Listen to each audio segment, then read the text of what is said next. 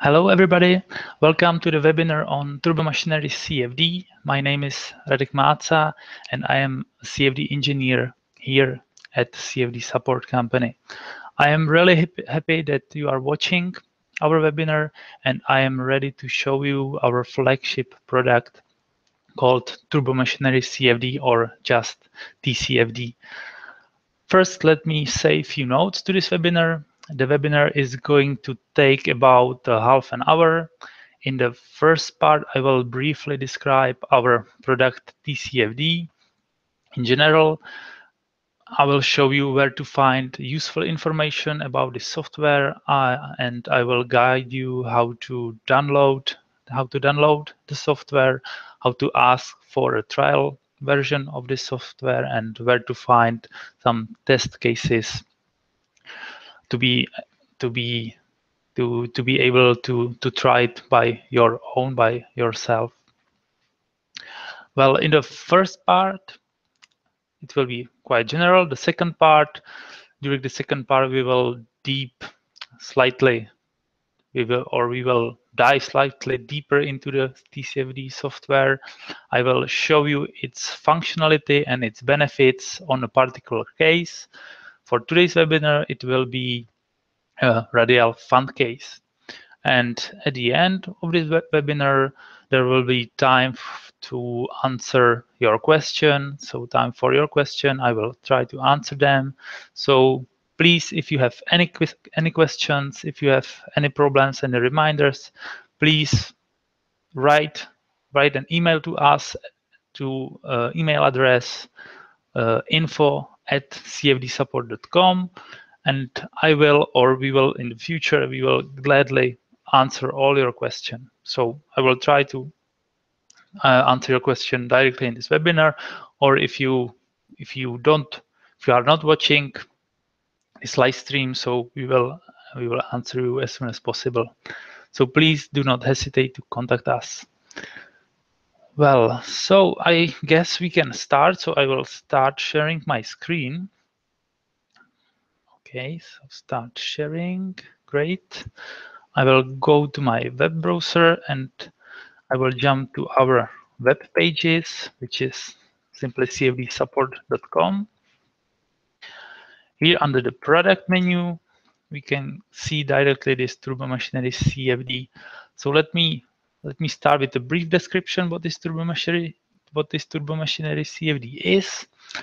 So Turbomachinery CFD, or just TCFD, is a unique software based on OpenFOAM, and it was designed to a CFD simulation of all rotating machinery. Well, such as axial pump, radial compressor, etc. It can be run both in incompressible or compressible case. There are many options. We'll go through them later on. What is important, the Turbomachinery is a complete workflow, CFD workflow, that covers all the steps from really the pre-processing, so to creating the mesh, over the simulation to the very detailed post-processing of the results. So Turbomachinery CFD simulation can be handled both from the console or from the graphical user interface. So what are the basic, or what are the main benefits of our software? So number one, we can say Turbomachinery CFD has no licensing policy. So which means that our clients can keep Turbomachinery CFD forever, and they can use it for unlimited number of users, jobs, or cores. And that gives their investment in Turbomachinery CFD a permanent value. So number two is that the TCFD is fully automated. This means that all the workflow from the start to the final results report can be run by a single command or a single click.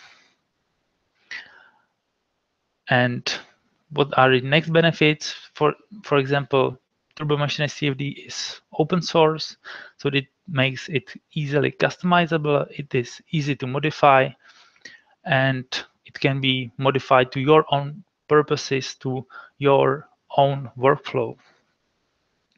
And number 4, it contains implicitly real tutorials. So for each machine which the CFD software provides, there is a real tutorial, so real preset case that you can run immediately, and you can tune it to your own geometry, to your own machine. Of course, there are many other benefits of using Turbomachinery CFD, and yeah, we will we'll show you later on during our next part of the webinar. So what is the next important thing? It is the CFD workflow. So you can find it under this page. So Turbomachinery CFD workflow is easily managed by CFD processor. So it is fully automated, and CFD processor includes the templates for these basic machines. So for axial and radial pumps, for radial compressors, axial fan, radial turbine, Francis turbine, or Kaplan turbine. Turbomachinery CFD inputs is just the geometry, usually in the STL format. The Turbomachinery CFD outputs is a HTML report. So each simulation performed by CFD processor has its report. And what is important, the Turbomachinery CFD can be installed both in Windows and in Linux. So where you can download the case, download the software. So we can jump to the download section. You can click on download software, and here you can download the CFD Turbomachinery demo for Windows or for Linux. You just click on it, type your email address, and click on download, and it will start to download it. Great. And if you would like to use the trial version, you can ask for the demo license. So you will ask on this web page, and you just fill this form, and we will send you a license file to test our software by your own for 1 month. And another important thing is that you can download test cases. So here are, let's say, here are a lot of particular machines which you can test. So today we will work with this radial fan. So again, you can just click on it and type your email address and download the case. Okay. Great. So, well, we can now start to working really with our software. So there are many options. So for today, I'm working from Windows. So basically, we can go to the download, and I downloaded the Radial fan. I can copy it to my working folder. Okay, I have already done it. And at the beginning, there is the inputs are just the input STLs with the geometry and the simple configuration file. Okay, this way. Yeah, so we can say it's a short file with the configuration parameters, and basically these parameters defines the case, defines the geometry, and defines the machine. If you would like to know all these parameters, you can again find it on the web pages. We can go again to the products, to the Turbomachinery CFD workflow example. Here I forgot to mention that you have here the step-by-step PDF. So if you go through this, it will help you to install the OpenFOAM, install our TCFD software, both in Windows and in Linux. Yes. Okay, back. And again, in this Turbomachinery CFD input section, you can find a Turbomachinery CFD configuration file, and here are all important parameters which can be defined and which can be modified for your own case, for your own geometry. Okay, so the simplest way how to manage, how to work with Turbomachinery CFD is using the graphical user interface. So I can just click, I'm using Total Commander, I can just click on the TCFD source file. It automatically open ParaView, and this TCFD source is automatically read. And just clicking on apply, and here on this properties panel, here we can define all the parameters which are necessary for the computation. So we can go through it. First part is just the path to your configuration file. Here you define the coordinate system, so using origin and the axis. Then some geometry parameters, you can scale it from millimeters or from meters. Feature edge angle, it's, let's say, advanced parameter, how to make the meshing process more robust. Here are physical settings. You can check compressible or unchecked for incompressible simulations. Here are basic physical parameters like dynamic viscosity, reference density, etc. Here you can choose the fluid name for fans or, for example, for pumps to water. Here you can define molar weight and heat capacity. And now we come to the computation setup. So our software provides the generating of speed lines, more speed lines within one computation. Here you can define a number of speed lines. For each speed line, you can define a rotation speed. In this, the rotation direction follows the right hand rule. So if you want to rotate it, let's say now it is clockwise is plus sign, and anti-clockwise is a minus sign.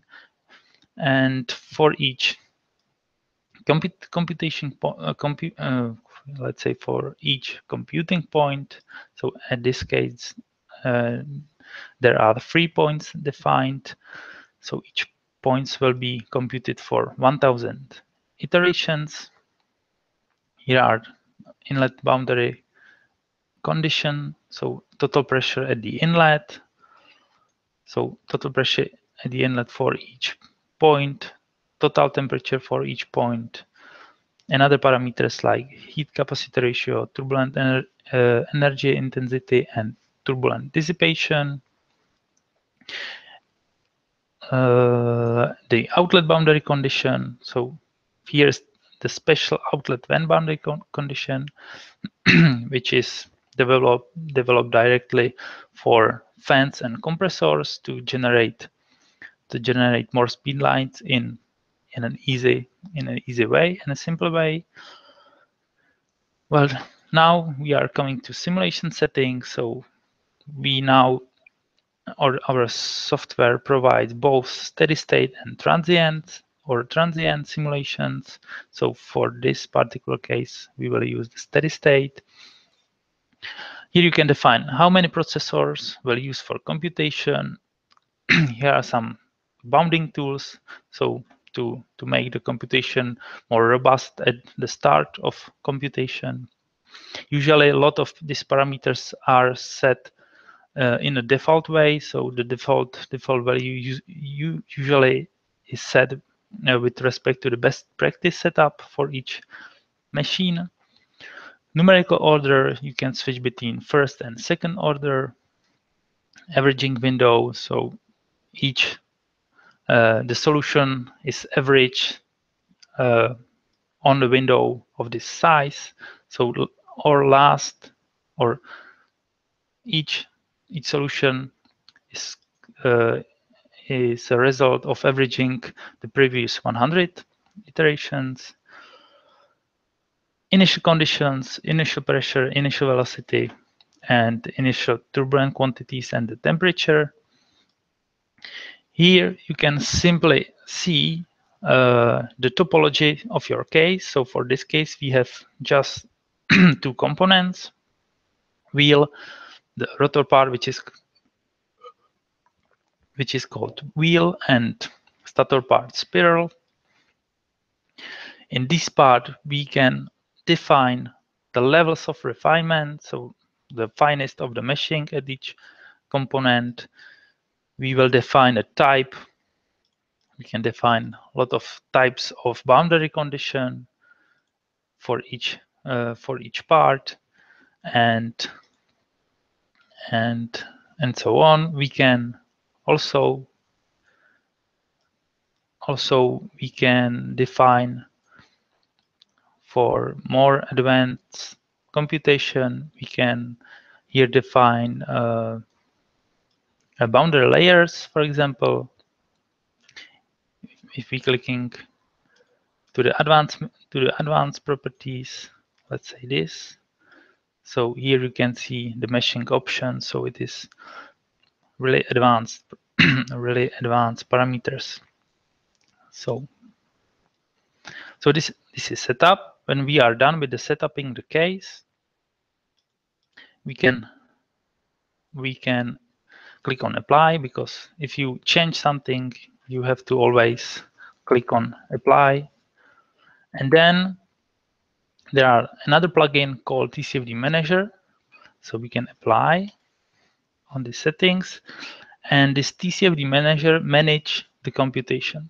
So it reads the input data, it creates the case, it sets up the case, it creates the mesh, run the computation, and do the post-processing things. So we just click on write case. So this creates the OpenFOAM case by clicking on the write case, and afterwards the case is written. We can run the computation. We can, using this button, to run all at once, or we can just create the mesh and then run the calculation. So now we can run the calculation. So I guess this calculation will take about 20 minutes. So I will close it, and here I have the finished case. So here we can see that all is finished already, and at the end of the computation and also during the computation, this report can be generated, and it contains all important parameters which is evaluated after the computation. So for each machine there is templated report with all important information about the mesh, about the computation, and with the evaluation of results. So we can go through it. So here are basic information about the case, about the solution, about the computation. Here you can see the mesh size. Here you can see the average Y plus parameter, which is important for turbulence modeling. Here's a wall clock time. So this computation takes 20 minutes at my laptop, which is not so or which performance is, let's say, really low. I have used four processors, and the case was computed in compressible mode. So it contains values of efficiencies for each computed point. It contains figures with graphs of the final efficiencies, and also it contains convergence of the efficiency. So when you go on, there is also the torque, evaluation of the torque for each point, the graphs for torque, total pressure difference, the total pressure difference from at the outlet and at the inlet for each point, the convergence process for the pressure, total pressure per each interface, at the inlet, at the interface between stator and rotor part, and at the outlet. So you can read the values or you can read it from the figures. Another part is shows the velocity magnitude per interfaces, circumferential and meridional angle for each interfaces, and that is all. Okay, so this is the report. Here you can see that for example, in this figure, the convergence of the residuals in time. So here you can see that there is a constant part of the residual. It is because we have checked that we would like to check or to use the convergence check.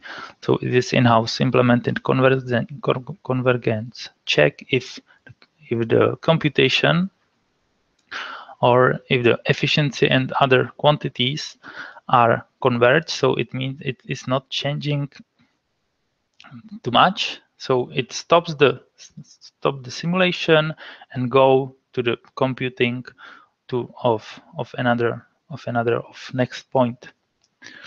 So this can speed up the computation a lot. Okay, so for now we can go to the some post-processing thing. Okay, so this is one post-processing tool. So it is generated automatically, and it can be accessed. You can access this HTML anytime because it is stored in the case folder. Another option, another type of post-processing is the visualization of the results. So basic visualization can be done within the ParaView directly. So for example, in this case, so this is input STL geometry, and within this ParaView, I can open new render window, and here I can open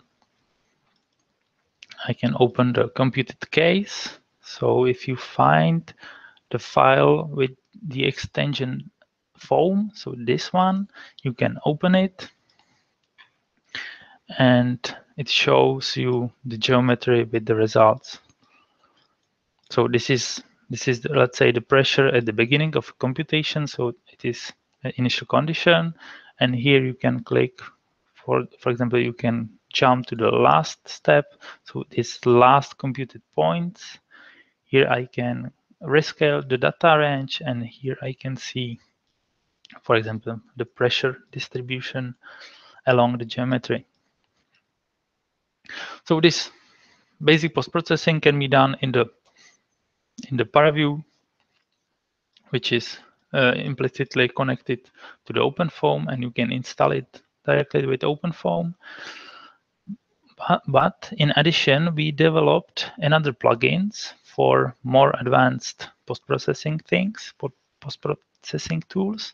So one of these tools is a plugin which is called Meridian Average. It is really easy to use.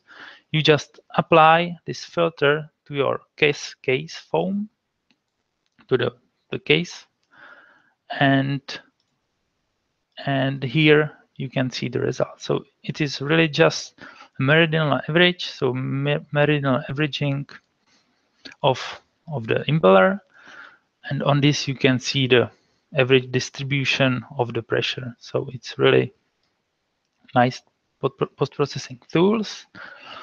And another one could be the turbo unwrap. And the turbo unwrap manage that it really unwraps the impeller into the how to say into the box domain, and afterwards you can make slices which represents really the radial coordinates in between the hub and shroud. And how to apply this? You can really, again, you just load the case with the results, and here you have to check the internal mesh, hub and shroud parts of the impeller. So impeller, hub, impeller, shroud, and the mesh. Then you apply the turbo unwrap. So it is here, and here you will follow this property. So for the unwrap mesh, you will define the internal mesh. So it is the part which should be unwrapped, and then for the algorithm for this unwrapping needs to know what is hub and what is shroud. So here you checked what is hub and what is shroud, and here you define the axis of rotation, axis and the point on the axis, and brakes just define the cut to unwrap the impeller. So then you can click on apply and make a slice, for example, at 50%.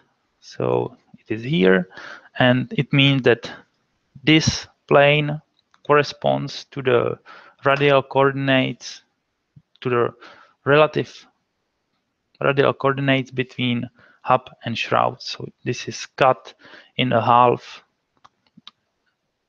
between hub and shroud.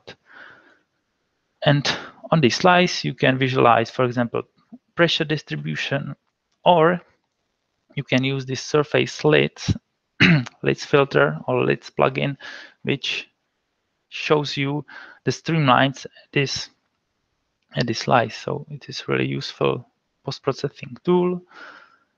The surface lids is set up here, and here you have to define this URL lids, which is computed using this plugin, and it is used for correct visualization of the relative velocity in the impeller. Well, so I guess I showed you the basic of our TCFD software. So I think I can go back.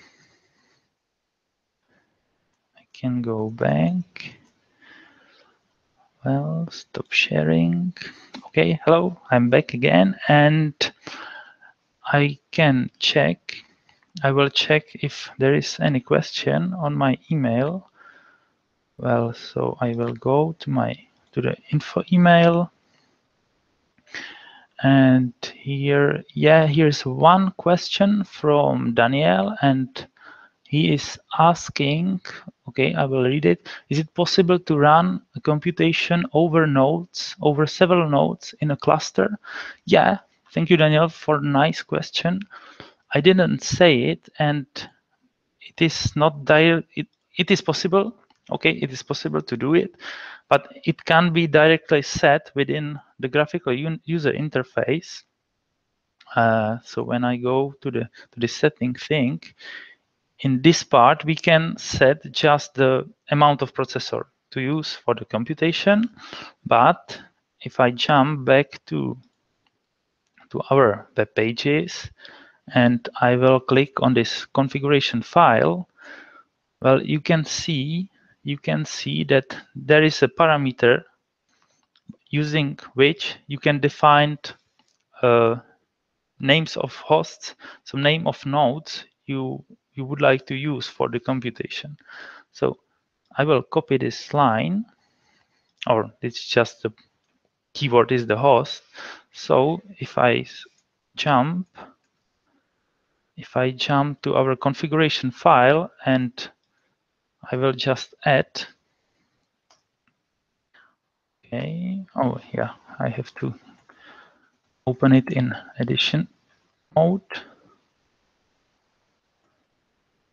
Okay, so I have there's some broken file. Okay, run, yeah, Radial fun case. Okay, this is somehow broken, but anyway, we just add